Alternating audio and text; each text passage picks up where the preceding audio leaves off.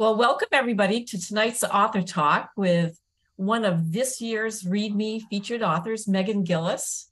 I'm Allison Maxell of the Maine State Library, here with Nicole Rancourt of the Maine Humanities Council and Gibson Fay LeBlanc of the Maine Writers and Publishers Alliance.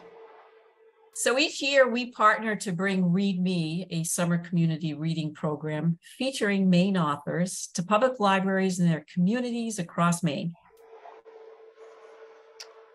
And this summer, celebrated Maine author Colin Woodard recommended Meghan Gilliss's novel Lungfish and Morgan Talty's novel Night of the Living Res as must-reads. If you're interested in checking these books out, reach out to your local public library. We have over 60 libraries around the state participating this year. That's so exciting. Before we get to the good stuff, the reason that we're all here, I just want to quickly go over a few things. The first is to just let you all know that we are having a conversation with Morgan Talty on August 9th at 6:30 p.m. Please note that it's starting a little bit earlier than this evening's conversation.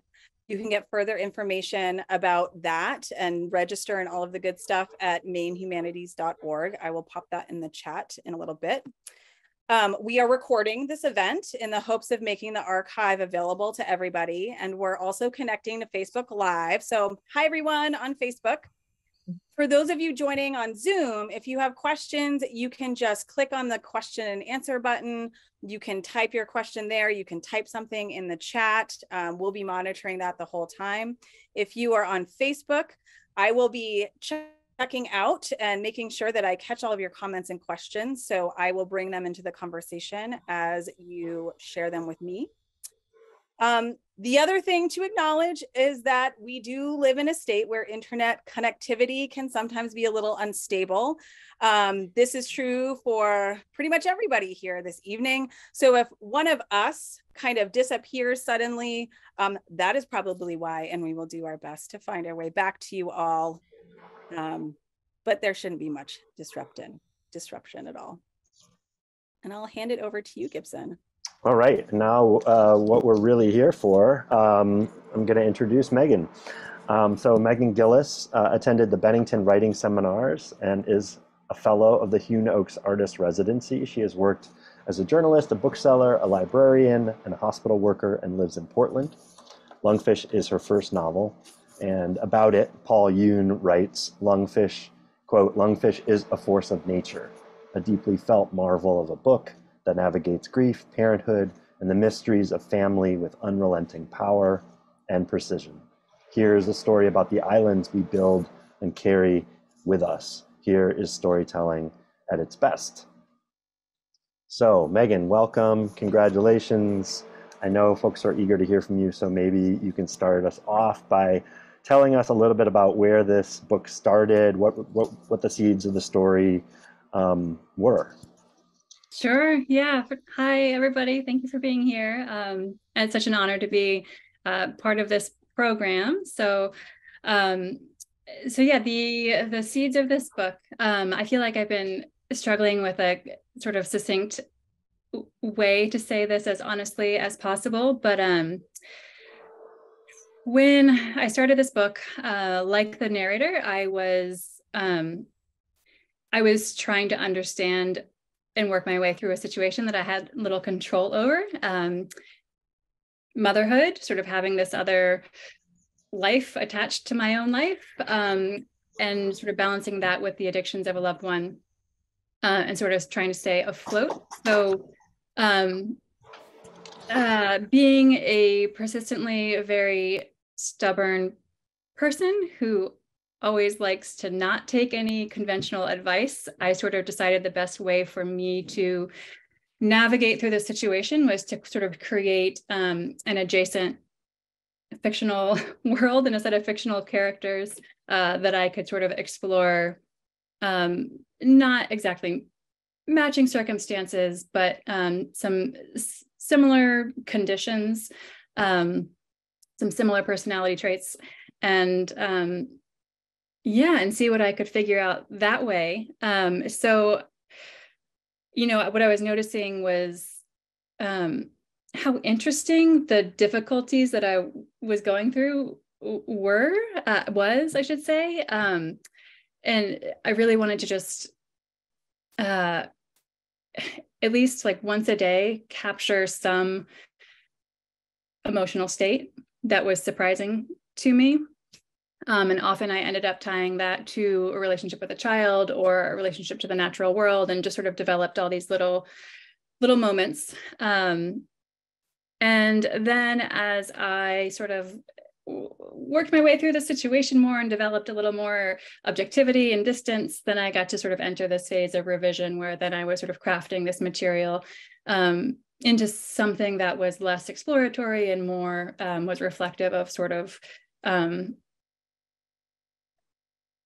things that I had learned. So, you know, through that distance that I gained over the 5.5 years that it took to write this book, I was able to sort of exert some control over the book, and to some extent over my life.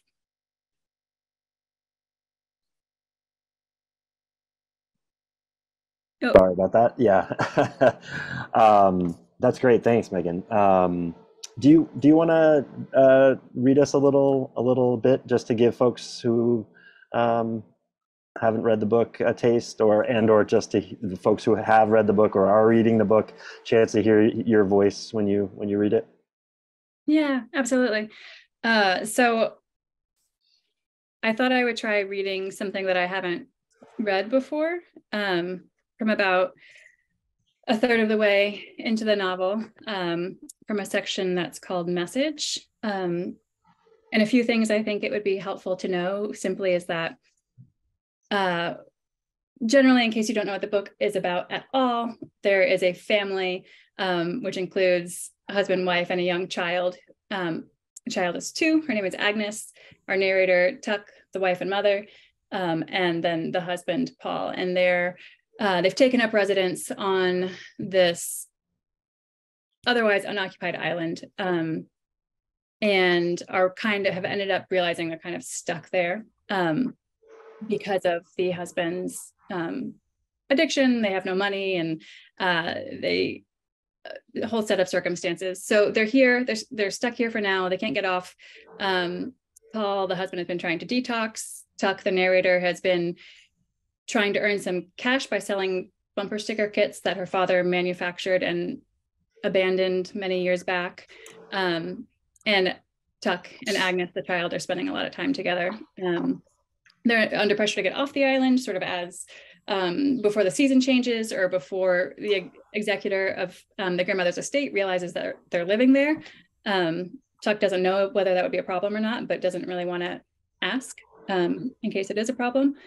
And the other little thing to know is just that Tuck has become sort of unintentionally estranged from her own immediate family, her mother, her father, her brother, and being in this space where she spent time as a child with them sort of occasions some reflection on the time they spent together. So, nature.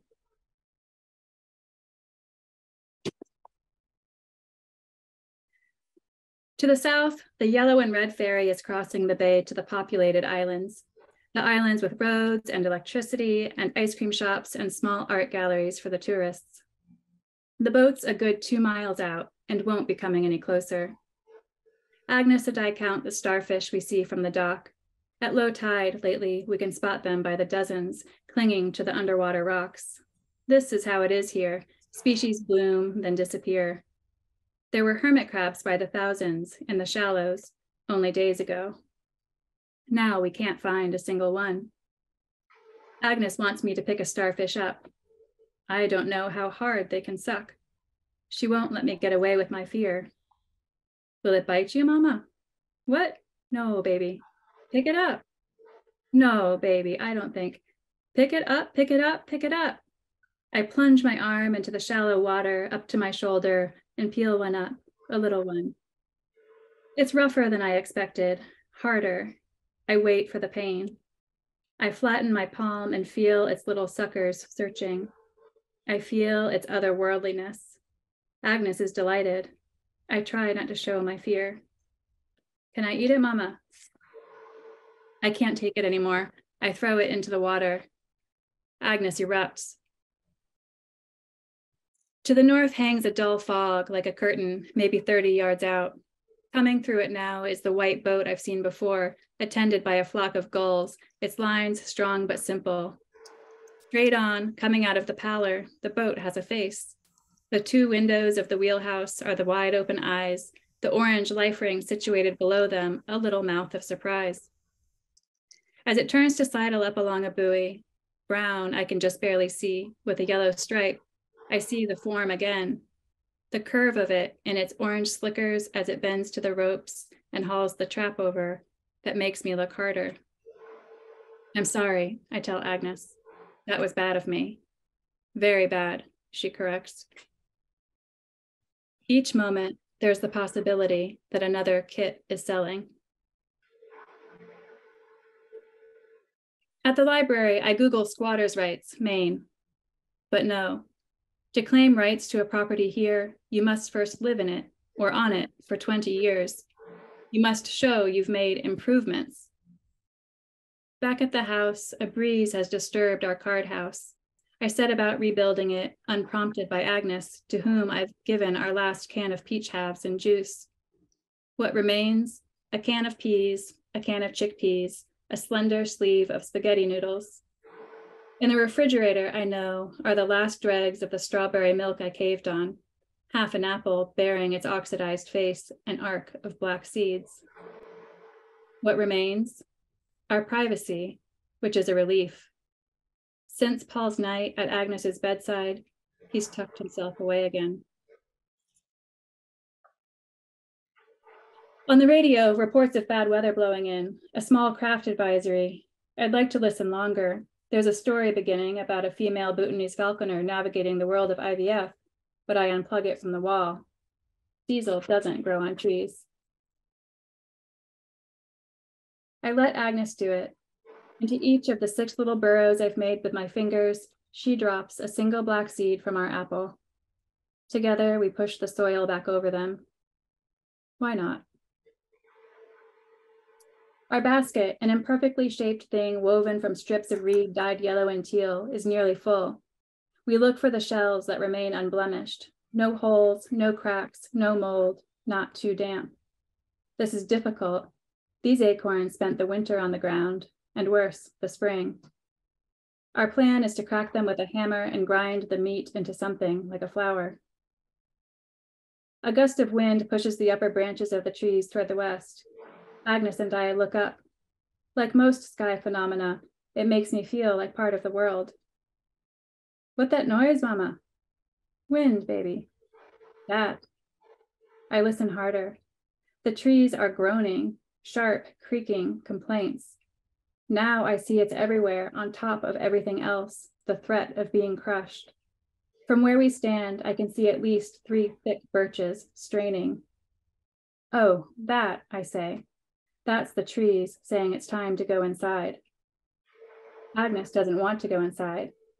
I drag her, kicking and screaming. Inside the house, there is Paul, sitting there on the sofa. He looks bad, but better. I'm sorry. Did I hear it? It was nearly caught in his throat. The rain is loud. I keep walking, cutting through to the kitchen, just as I'd planned, to light a fire in the stove. We're soaking wet. It's fear, though, more than anger. Fear that my anger will make me do the wrong thing and wreck him, send him back.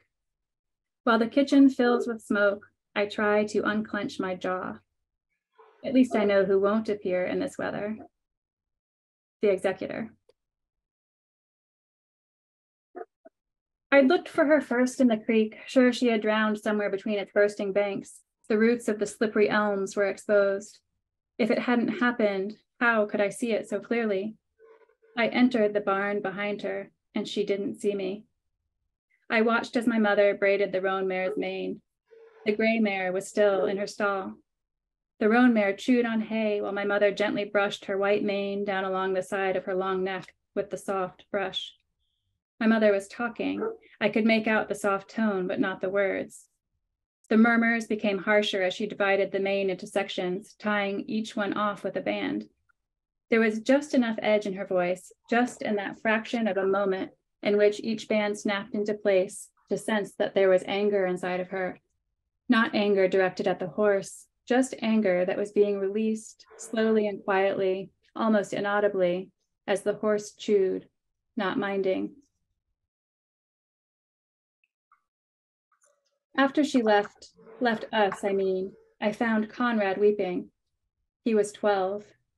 Who will love us, he said. Dad, I blurted, almost angry. But I regretted it right away. Regretted not asking him what he felt was gone, what he perceived as our mother's love. Did she have a way of running her fingers through his curly hair, a secret wink across the dinner table?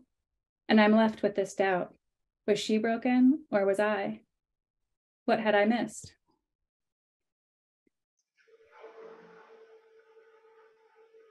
I've given up on keeping a fire. Our skin and hair and clothes hold the water anyway.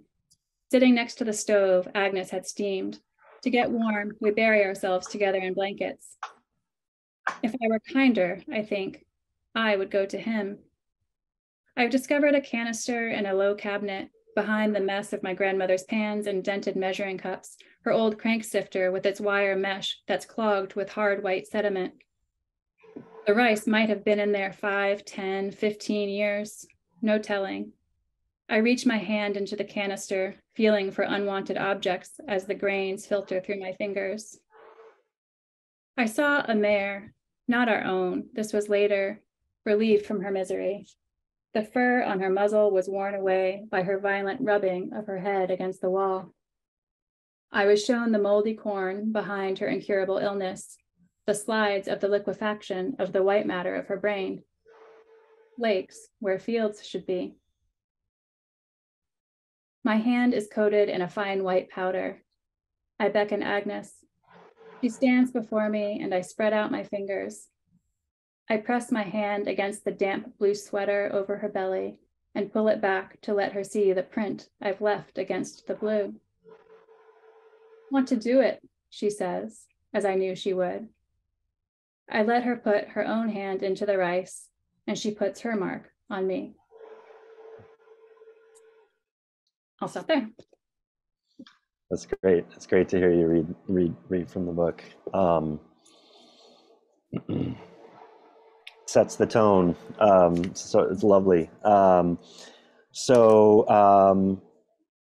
I mentioned before we got on that I was talking about Lungfish with a coworker who also read it and loved it recently, this person, Taryn, and I were talking about the structure of the book and how it might have evolved during the revision process. And you talked a little bit about that at the start, these little moments that you assembled and then, or just collected and then started, I'm imagining, assembling them. So I'm just wondering if you could say a little bit more about that. How did you have like a lot of stuff and you pared back to smaller amounts of stuff, or how did you start to string these things together, string them into some kind of a structure that seemed like it made sense or that it worked for the story that you were trying to tell? Whatever you want to say about sort of that revision process and that process of going from lots of like a chaos of moments to, a collection of moments. Yeah. It was a mess, and it was really difficult and really depressing because, yes, I wrote in these sort of vignettes and I didn't have much thought for where I was going, and I wasn't even worried too much about story as I was drafting and writing these bits. I just sort of had this faith that it would all come together somehow. So when I started trying to make it all come together somehow, I did what a lot of people do, which is I, physically printed everything out and cut it up, and, the few hours I would have to myself while everybody else is out of the house would just put these pieces all over the house. And then I sort of separated them according to timelines, all right, all the flashbacks go here, the present moment goes here, the recent past goes here, just to make sure that there was sort of like cohesion throughout and make sure everything jived. Before I began taking everything apart again. Because when you lay a novel out chronologically, it becomes very, very boring. And when I saw it that way, I was just like horrified. I was like, oh, what is this? So yeah, there's definitely an art to construction. So then I messed it, but what I did recognize there too, that became the most challenging, and to answer your question, I didn't end up getting rid of a lot of material. But I did have to change a lot of material because so much of particularly Tuck's emotional state is sort of tied to what's happening in the natural world. You know, I wrote this over 5 books, sort of reflecting on the things in nature that I was observing at that moment. So sort of in terms of the phenology of the place, when certain plants are doing certain things, it didn't necessarily match up with the timeline that I needed to constrain this book to. So there was a fair amount of rewriting just to sort of be respectful of the actual way that the world works. Yeah. And then there was some new writing to do to just sort of try to heighten some tension and sort of develop the arc a little more. Right on.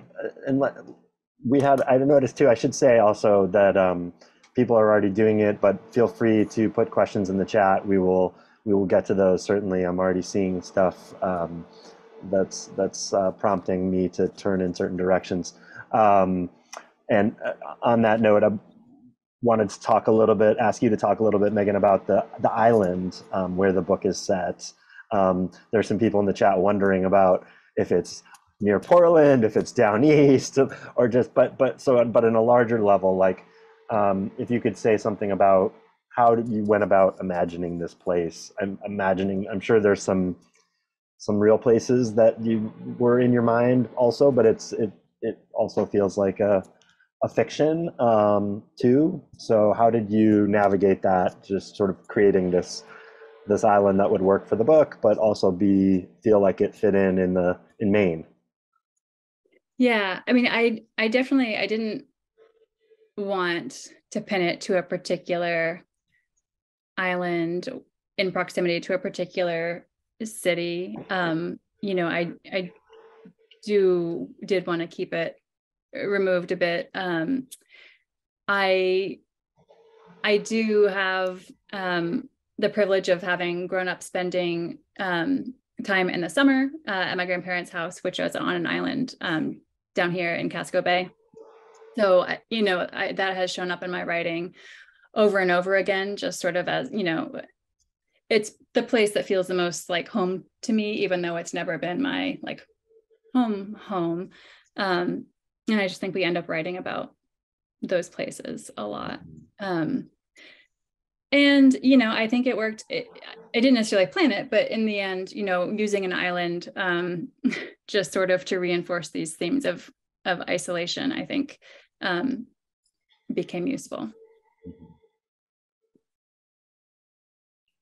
Cool, thank you. I'm gonna take a question from the chat.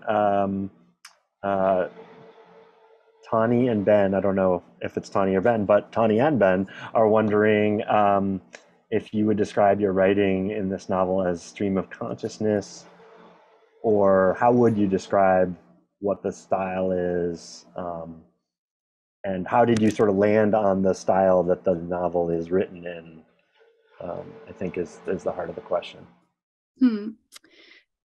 Yeah, I don't know how to describe it. I think of it, maybe I would say it's like moment by moment fiction, or sort of like progressive fiction.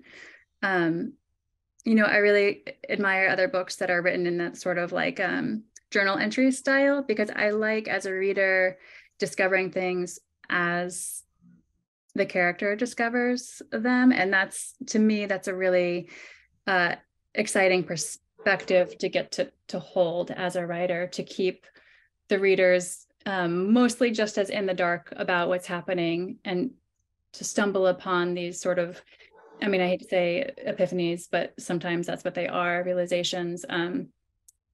Yeah, I think just staying in that moment and within that perspective just makes for some really fun moments. Yeah. Allison, do you want to jump in here? Yeah, so I'm on the same vein on the writing process. Kartika Wright in the chat says it's always lovely to hear authors read their own work. And she says, I found this book almost poetic. And I was always struck by a lot of the reviews, whether it was the New York Times and all the people that reviewed it, it often referred to it as lyrical and just your writing style. And then I wondered about just the intentionality of the chapters and how you named them. And it just seems to be so much symbolism and everything's kind of tied together. Can you talk a little bit about that? Yeah, I can try. Yeah, it's really nice that people find the language poetic. I don't consider myself a poet, but you know, maybe all of us have a little bit of that instinct for rhythm or something. You guys probably just saw that recent Atlantic article about how scientists now have like proven that the seismic waves created during the big boom are like now traveling inside every living thing on Earth. And so we all have, you know, these waves moving through us. And I do think just as humans, we have that. If we're sort of attuned to it, we can do something with that.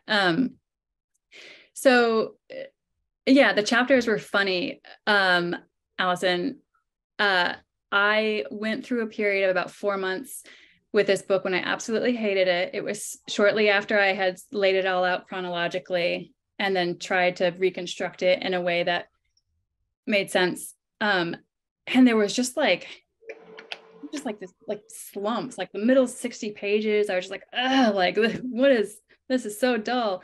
But I couldn't figure out how to manage the material anymore. I just felt overwhelmed. And then this is so silly. I remembered about chapters. Like I remembered that novelists often use chapters and they construct chapters and then fit those in around one another.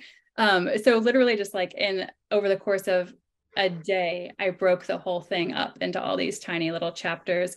And that helped me sort of recognize things that were carrying over, some of the symbols, the themes. And it became so fun to pull out those words that to me sort of spoke a little bit adjacently to what that chapter was about. Mm-hmm.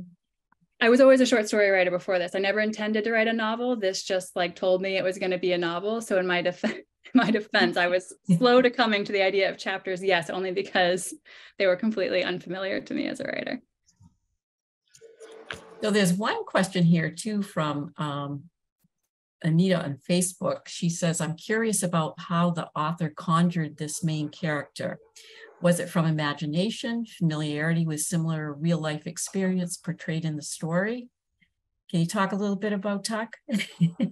Yeah, I mean, Tuck is only a few steps away from me. She has my own like proclivity towards like denial and stubbornness and sort of tendency towards, you know, not asking for help or self-isolation. So, you know, the foundation of her is me. I don't consider this autofiction, but I do like what the writer Claire V. Watkins, who has written a number of books, including I Love You, But I've Chosen Darkness. She was sort of trying to explain why autofiction is useful in literature. And I liked what she said, which is that it sort of allows the writer to ascribe a few traits to a character that are different from the author's own traits, that then allows the author to sort of explain or sort of explore, you know, what might have happened, potentially to make the story more interesting, or just to explore those different sort of spin-offs that life can take. Yeah. One of the themes that I picked up on through the book too was around food and sustenance versus pleasure, and some of the other reviews picked up on that as well. It figures strongly. Did you intentionally do that, or was it just happen to be the central thread, or did it just kind of occur over time? And again, even with the food piece, it was just your choices of just really showing the rawness of the island life and being true to what, you know, someone might be forced to find and look to for sustenance from nature. Yeah, I think, the focus on hunger came out of respect for reality, which is that a person in that situation would be very hungry, and that hunger would be behind everything that they were doing. It would be driving everything they were doing. I did experience a hunger, and experiencing some hunger will kind of allow you to imagine what more hunger might feel like. For myself, in many ways, I am so, something I learned in my own experiences is that I'm so lucky to have the safety nets that I do. I say over the course of writing this book, I was so humbled to realize, like, oh my gosh, if I was a person without this small group of people who will step in and help me, like, I would be truly hungry. I would not have a roof over my head. So it was, I think just honoring that fact that hunger is what would consume you if you were in that situation. And of course, the idea of hunger has a lot of, beautiful metaphorical qualities as well. I'm just going to jump in there for a second. Joe had a comment about the hunger in the chat. Also, she said, wrenching, pervasive hunger is a deep part of Tuck and Agnes's experience, both on the island and before.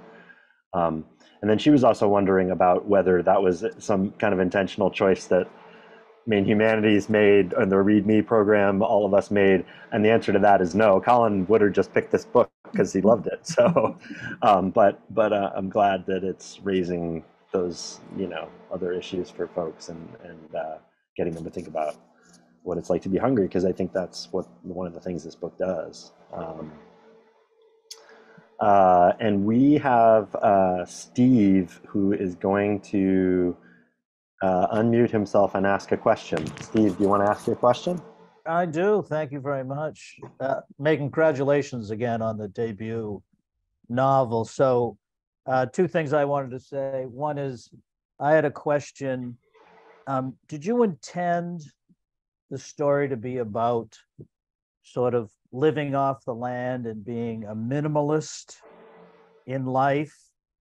And second part of my question or comment is, I loved all the Kit slogans, and I want you to know I've copyrighted all those, and if I make any money, I'll send you some royalty checks. Okay, but be careful, because my actual dad in real life actually invented a bumper sticker kit.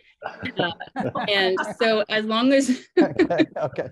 As long as you can with him and don't steal the name of his, kit business. Okay, I take it back. I don't want to be sued. I take it back. No, not by him. For your first question about whether I sort of intended it to be about, living off the land and foraging and stuff, I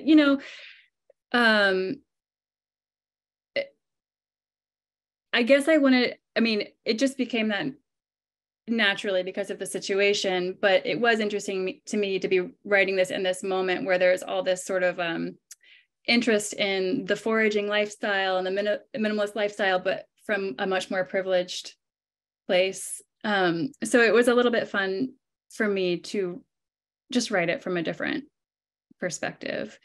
And I say that acknowledging that I'm a person with lots of privilege. So I feel like I can sort of straddle the lines though.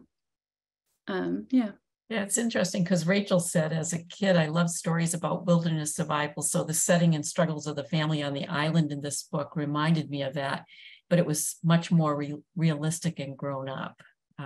So kind of goes in hand with what you just said. Yeah, I actually just started reading my side of the mountain to my daughter 2 nights ago, and the first chapter is about he pounding acorns, and I was like, oh, that must have lodged in my head all those years ago. Yeah. So as a mother and wife in real life, how difficult or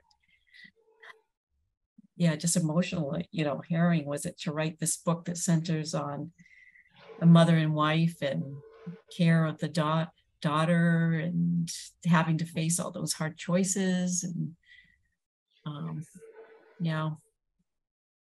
tough questions. I think that again, to be very clear, the situations in this book are very different from the situations in my own life. So it's just sort of some some conditions that are shared. So the actual events that are unfolding here are separate from the events of my own life. But that didn't stop me from confusing them sometimes. I don't feel like I'm a person with like great mental capacity for keeping everything in their proper boxes. So, some of the sort of like grudgingness I may have felt after working on a particular part of the book sometimes did follow me back into real life when it was completely inappropriate and unhelpful. But on the whole, I would say writing the book for me, as difficult as it was sort of emotionally, was absolutely necessary. I mean, I sort of think of, I think of this novel as sort of being like, it was always like a ship. And at times it was like the ship that was keeping me afloat. And at times it was like the ship that was leaking and sinking me and sucking me down with it when there was all this other like real life stuff that I should have been tending to. But in the end, like, I think it is what got me through a difficult time and helped me process it. And ultimately sort of feel on top of it. Yeah. There's another question in the chat that's sort of takes us in a different direction. Did you think that the book would get as much attention as it has? And and has it been difficult to talk about publicly or to do lots of events, and just like, how has that been? Yeah, no, I always assumed that it would appeal to like 12 people and that my publisher was going to like never look at me again. I would never be able to like show my face around them or anything. So I don't, I like got a report of the sales number at some point, and numbers, I don't know, at some point it's just like, yeah, that's crazy that many people have read this book. I don't even know what that means. It's not a huge number though, don't worry, it's not like whatever, but it's way more. Yes, it's way more than 12. As far as the speaking goes, I find it very difficult. As you all know, Cormac McCarthy died recently, and we all got to be reacquainted with his refusal to speak about his books, because he would say everything you need to know is in the book, and I actually really respect that and admire it. Obviously, the book is what I put all the work into, and so that's really how I hope people engage directly with the book. I'm not a confident public speaker, so to quickly answer, yes, this has helped me get over my, I think, perfectionism. I think part of my fear of speaking is this fear of embarrassing myself or saying something that's not as eloquent as it might be if I was able to spend time with it on the page. But yeah, so that's been great to just learn how to try to speak with people. Yeah, Dan and Betsy, just let me see what their question was. How important, so I'm scrolling, how important were the opinions of other readers in your revision process? How much did you change the text after showing it to other readers? I did not show it to many people. I have the world's best agent, Sarah Bolin, who also, she worked as an editor for a solid decade before she moved to agenting, and she definitely was my sounding board for the first few years before we started bringing it to publishers. So I kept it pretty private. Got a lot of great feedback from her. I will say it was so fascinating when we began chopping it around. So it's published by Catapult, which is an indie publisher. And I did end up working with my wonderful editor, Kendall Story, there to change some things about the book. But it was really more about sort of intensifying the themes that were already there. Whereas it was interesting to see some of the feedback we got from bigger houses. I didn't have any offers, but what I got was like, well, this would be more marketable if you were willing to do this or do that, which was a little bit like heartbreaking. It was just sad to understand that part of the industry. But it was nice for me to get to sort of say, no, thank you to that. and embrace the indie-ness of it, especially since, I don't think I've said this yet, but the true genesis of this book is it began as a joke. I sort of tricked myself into writing it during a time of financial desperation. I thought, what kinds of jobs can I get in Maine that pay me anything based on the degrees that I have? And there are not many options. So I said to my best friend, I was like, okay, well, I'm just going to write a bestseller. I went to Bennington. How hard can it be to just write a bestseller? So when I first got going, I think it was that lie I was telling myself about what my goal was, because it was a joke. I would never try, but it's what got me in the chair, I guess. But maybe there was a little bit of persistence that you share with Tuck. Maybe. Oh yeah. Oh yeah.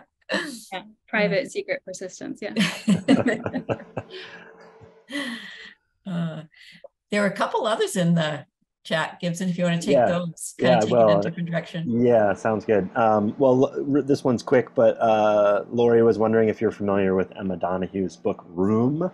And she said that your book's sense of claustrophobia and anguish reminded me of that novel. I haven't read it. I remember when it came out. Yeah. It never occurred to me to sort of read that, but I will say, this is my stubbornness coming through again.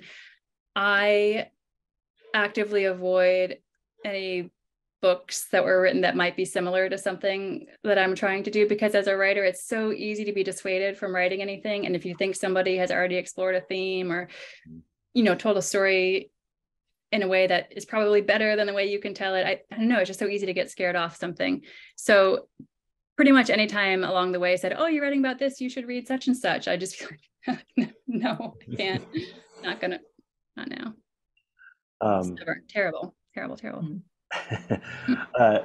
And Stacy writes that the addiction in this book was a key topic of our library discussion group. And it was surprising to see how many of us have been affected in some way by addiction, loving or caring for those who are addicts.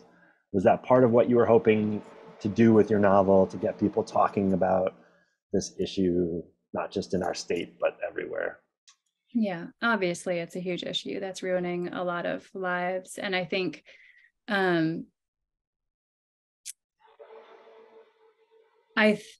there are still a lot of people who have been untouched by it and who I think can benefit from a nuanced, compassionate treatment of it. And it was particularly, yes, I wanted to, this book to me just felt a little bit like a handshake with other, family members or loved ones of people with addiction, because that is such a uniquely horrible experience. But I also did want to use it to sort of shed light on the topic to people who might still be unfamiliar. Sure.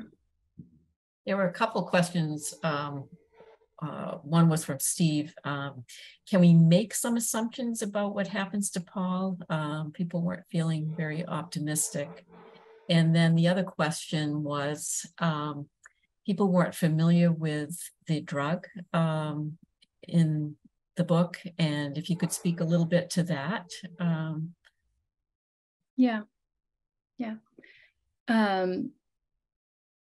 So the drug kratom, say it however you'd like, was one that also was not familiar to me until I became acquainted with it. And I really, when I was writing, initially when I was really writing sort of compulsively and trying to capture these states of disorientation, I dropped it in there as a placeholder because that felt like something separate to figure out to me. Just sort of like sometimes you give a character a letter for a name or something, just for now.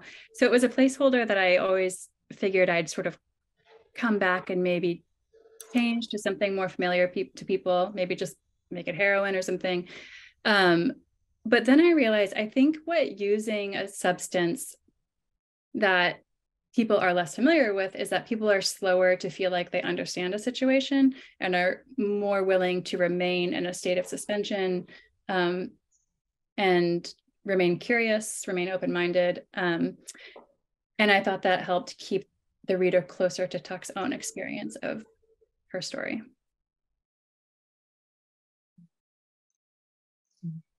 Yeah. Do you want to speculate about Paul, or? Oh, what was the first part? I'm not good at remembering. Yeah, that's okay. Yeah, should we do that, or do we? Did we do that? I don't know. You can do whatever you want. Yeah, I mean, obviously, I mean, I like a book that lands on a question and it's not all tied up for you. I will say, you know, I have my own ideas about what happened to Paul. It's not spelled out, but if you read the cues, you can see that this, you know, novel is set sort of slightly, it's during the Trump era, pre-COVID, you know, we don't have any COVID references, so we can imagine what's going to happen in the years immediately after this book, the story closes. And that's going to mean a loss of even deeper loss of access to help for people who need help. Obviously, the pandemic was horrible for people experiencing addiction. Many, many more people died than would have if services had been up and running. So take that as you will, but you know, I think as I finished drafting the novel, I did not know, you know, what we were heading into, which is another interesting thing about the book. When I was writing this initially, I was like, oh, this is so like dark and heavy, and who's going to want to read this book? Just these 12 people. Okay, 12 people are going to be willing to get dark and heavy with me. And then by the time we were in like 2021, the book is getting ready to come out, I was like, well, this is a beach read by today's standards. Like, and here we are, summer reading discussion. Yeah. Well, maybe we were all lungfish. We were all hovered down and under the mud, and then we just surfaced. Which kind of gets me to the question too, like, how did you come up with that symbolism in the name of the title of the book? That I grew up in Down East Maine, a little town called Cutler, and so like every descriptive scene of being on the island and the you know, the brackweed and all of that, it just brought like nostalgic remembrances of home. And but I had never heard the term lungfish before. Yeah. I can't remember how exactly it worked its way in. So I will say that at the time I started writing this book, I was working at the Portland Public Library. And part of the lovely thing about, I spent some of my time behind the circulation desk, feeling people's returns.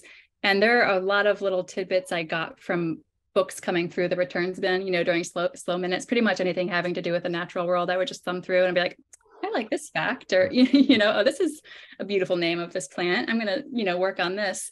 So I'm sure somebody returned a book that was about lungfish or something, and I learned about this animal. And then I don't remember planting it in there necessarily. It wasn't like, oh, this is it.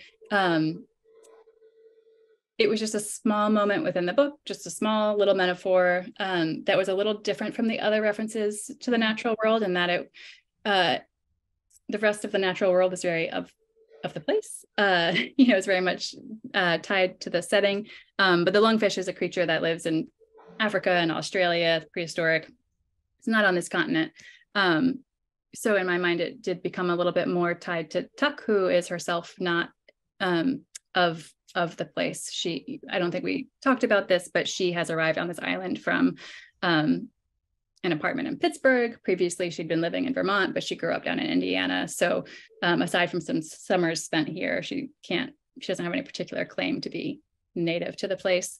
So the book, it was not called Lungfish. It was called something totally different, which I'm embarrassed to say now. And then it was called something different again, which I'm embarrassed to say. And then it just didn't have a title for like a very panicky month. And then we came up with Lungfish, and we're just like, oh, Yeah. yes, that. And then it allowed for that beautiful cover that Nicole. Oh, it's gorgeous, gorgeous. Great cover.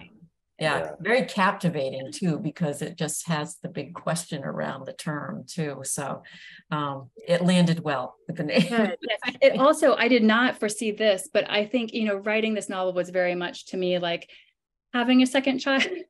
And in fact, Yeah. I did not end up having a second child. I think I wrote this book instead by accident. But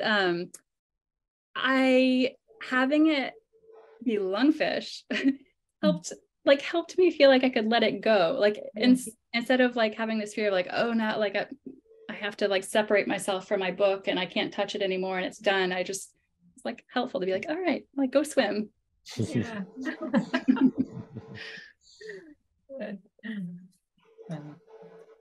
I'm just going to scan down through and see if there are any more questions coming in. I know someone had asked earlier about just the fact that thought the Tuck was vegetarian, but they did eat green crab. Like they didn't go fishing, but it's hard to fish off an island. Anyway, was there anything to that? Yeah, so we see Tuck breaking her vegetarianism, her lifelong vegetarianism. And definitely to me, that was a focus. And, you know, it's in contrast to her daughter, Tuck, who's just like, or not her daughter, Agnes, who's like, give me everything, I'll eat everything. And yeah, I mean, again, I think I myself am a lifelong vegetarian, but I do like to acknowledge that that comes from a place of privilege and being able to choose the food that I eat. And when you can't choose, you might make different choices. Yeah. Interesting. Megan, do you care to say anything about things that you're working on now? Feel free to say as little or as much as you would like to. Yeah. What am I doing? I am trying to finish a collection of short stories. They bear some similarity to Lungfish in that they do, and this is never my intention, but looking back now on some of these stories, which I wrote quite a few years ago, most of them are told in the first person and involve the narrator losing some psychological footing. So I'm looking at these stories, most of which were written sort of before I learned a lot, I mean, before I had a kid, before I, you know, had a lot of more grown-up experiences. And to me, looking at them like, well, I like these, but they seem kind of naive, you know, and it's also, they're written, again, pre-Trump and pre-COVID. And it just feels like they're written from a different world and are a little bit naive in that way. So what I've been thinking about is a way to sort of bridge them, like continue writing stories that sort of create a bridge for those earlier stories and bring them into this current space in which now we don't really have this focus on individual characters who are losing their footing. Like instead we just have this world that has sort of spun off its access. And the question now is really more like, how can you be sane in this world? And is it not maybe more sane to be insane? Like, I guess I have developed quite a sympathy towards what we see as insanity because it makes more sense to me. Yeah. Nicole just sent another one in from Facebook. This was from Anita. She says the book was dark and heavy and also hopeful. Tuck seems to have space to come up for air and let a new reality wash over her and direct her choices. Do you have, let's see, choices, as she goes back to the mainland towards those last pages of the story, do you have hope for Tuck? She faces the future. Do you have hope for Tuck if she faces the future? I know. I'd love to turn, that's a question I would like to turn back to the crowd. I guess everybody ask themselves, do you have hope for Tuck? I have hope for Tuck. I have hope for Tuck. Yeah. Yeah. I will say, I mean, it was really interesting to work with the idea of hope because I think anyone who loves an addict knows that hope can be a totally destructive force and it's also completely necessary. And somehow you have to figure out what kind of hope is the right kind of hope to be having at any given moment. And it's a complete, mind, it baffles one. So it was fun to just sort of explore hope and sort of show how even when Tuck was maybe doing the right thing by having hope, there was just like one little like detail that was askew that meant it was the wrong kind of hope to be having in that moment. And sometimes I think, I like to keep the readers just a tiny little step ahead of her so that maybe they could see, she's not doing the right thing here. This isn't the right thing to be hopeful about. Yeah. But I'm glad you guys have hope for Tuck. Yeah. Well, we're ending on a good note. We have about 5 minutes left, maybe time for one more question, but I love the fact that we're ending on hope. Megan, I'm wondering if if you've had time for some summer reading yourself this summer, or if there's been anything that's been particularly good written by other people that you've been able to pick up recently. Oh, yeah, you should have warned me that I should have known. warned you. Sorry, I didn't warn you. Yeah. Yes, I mean, Morgan's book is excellent. It was a few months ago that I read it, but it did really jump out at me.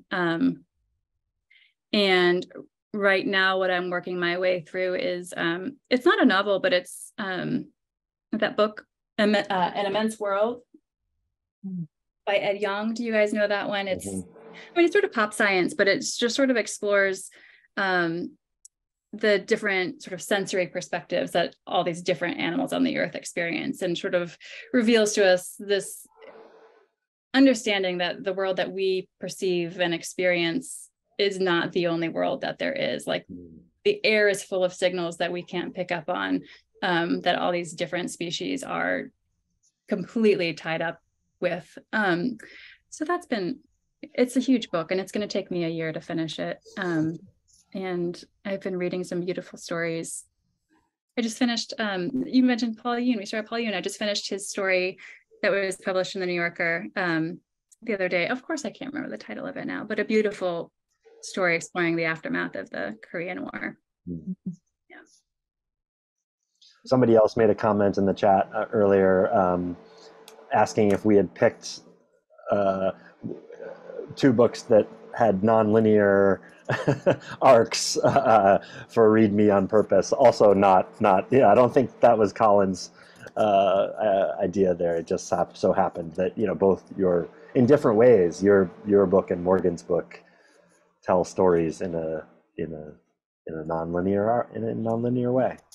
Yeah. And they both deal with addiction. And what I have found interesting about thinking the books side by side is how they come to it from such different places. I mean, Morgan's book is so funny and involves characters who take this relationship with drugs for granted. Like, this is just like embedded, and everybody, yeah. Like, it's just there.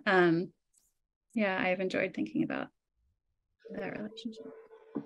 I think that's the exciting part when we do the Read Me, is the recommending author is like, you don't know where it's going to end up. And it's always titillating and surprising, and definitely each year we do it, it has a certain feel. So it's fun. So we're actually believe it or not, it's 7:59. Megan, thank you so much for spending time with us this evening. I want to thank everybody else for being so engaged this evening. The questions were just pouring in.